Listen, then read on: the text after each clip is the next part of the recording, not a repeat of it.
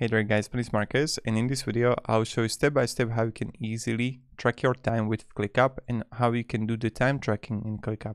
So the first thing what you want to do in ClickUp is go to the bottom right, and you would see these like 4 colorful circles on the bottom right. You can simply like track time with here, and you can pin the item. Or this is the first way how we are going to do it. The second way how you can track time is when you would click on a task. So let's say I'm going to click a task and you see the time track here. This is the second way. So I can simply click here and you have option to see timer and start the timer. So also you see on the bottom right is starting counting. Then you're gonna see the description and you can start the free trial.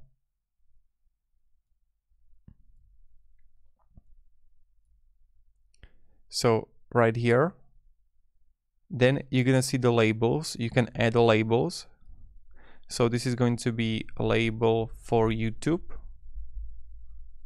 You can enter a note. So this would be a, let's say this is a video yoga for beginners. So I'm like recording right now a video, and then you can see if it's going to be billable. So when you have it, you can, let's say it's billable, and what I can do, I can stop the timer, and here I can then click manual, and when you have the timer you can add a manual time. So let's say it was 1 hour. And here I can have like when, let's say it was today, or I can have it yesterday. Again, you can add a description, you can add a label, you can make it billable, and then click save. And as you can see, the time track changed right here on the top. Now, when we go even further, I can simply go on a YouTube channel on your list settings.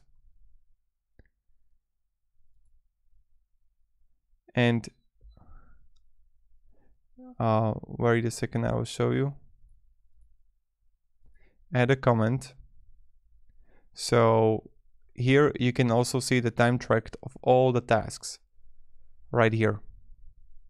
So that's what I wanted to show you. Now what I can do also the same thing, I can track the time right here on the bottom right.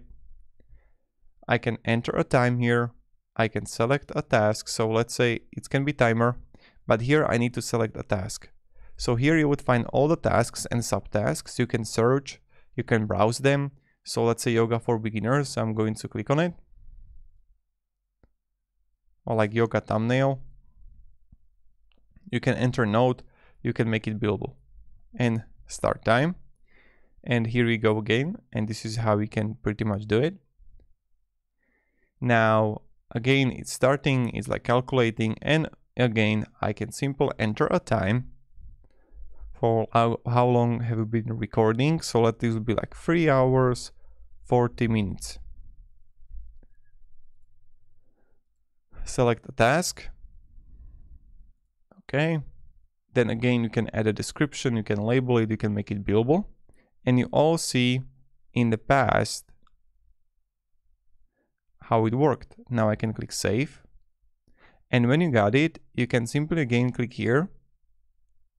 And we can see that we got 3 hours, 40 minutes. I can have a range here. So not only the manual one, but I can simply click on a range. And I have the start timer 11 a.m. to, so this could be like, let's say 10 a.m. to 11 a.m. I can select the task. And then I can simply click save. Now, when I see it's going to be the one hour right here. And then the last thing, you can make it, of course, billable if you want to. You can come here and you can delete the session. You can edit it. And also you can see reporting in the time tracking dashboard. So let's say I'm going to stop the timer. Click on the timer and see time tracking dashboard. Add a dashboard. and it's going to automatically create for you the timesheet.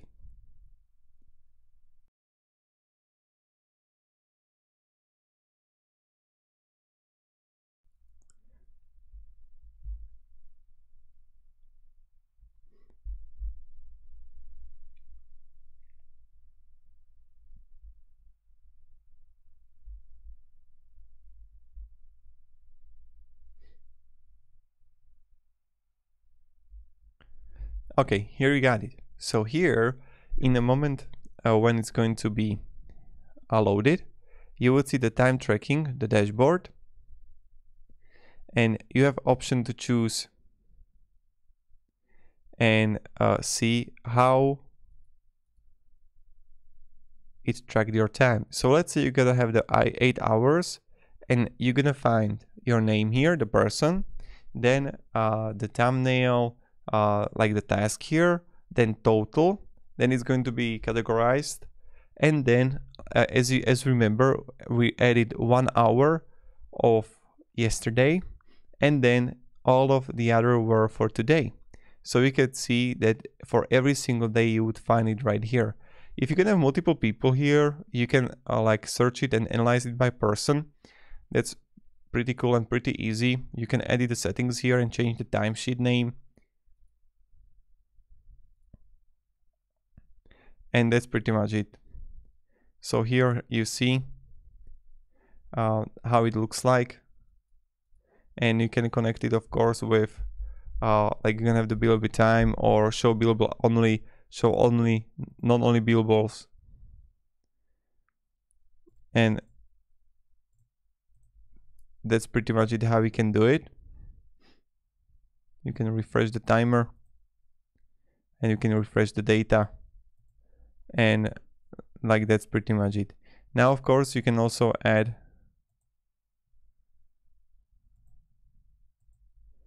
portfolio task by sign. You can add the widgets here in your dashboard,